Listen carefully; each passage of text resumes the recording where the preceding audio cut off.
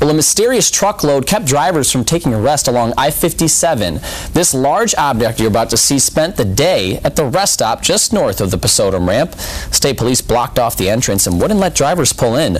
Troopers wouldn't say what was behind the white wrapping. All we know is they were in charge of escorting the load, which was being carried by Diamond Heavy Haul Incorporated, a company that carries large pieces of equipment.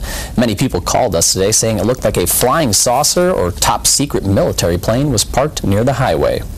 We were flooded with calls and comments on our Facebook page about a mysterious truckload over the weekend. It was parked at the rest stop near Patuxent on I-57. Some people, including my children, thought it was a flying saucer. WCI3 Sophia Beausoleil is here to fill us in. Okay, so we officially know we're not in some Roswell situation. Right, all of our minds are just going crazy. I was curious too. I was out there with my phone, but today we found out what it was: a tailless unmanned drone. Now, Saturday, hundreds of people saw the parked aircraft on the side of I-57.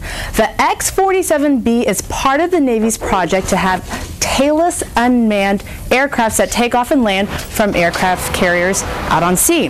Now, why did it look like that? The contractor removed the wings, and they stayed pretty tight-lipped because they wanted to drive the remote-controlled aircraft at night to, of course, avoid traffic and to keep it safe.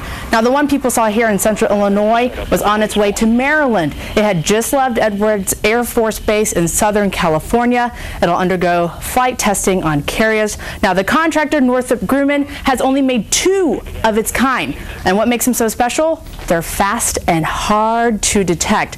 So we kind of got a cool sneak peek at something you don't see on a day-to-day basis. Now, they tested those 2 aircrafts last year, and in the next few years, they're going to do all these other new tests. Pretty neat that we got to get those pictures. Yeah, and there's only 2, so now you know why they want to be really safe with it. And it looked like Nobody it was wrapped in a bunch of saran wrap. Yeah, we were trying to guess how they did it. Bubble wrap, maybe they had a balloon, sucked it in, let it go, who knows. Yeah. We couldn't get that close to it to touch. Yeah, no. Exactly. All right, thanks you, Sophia, for filling us in.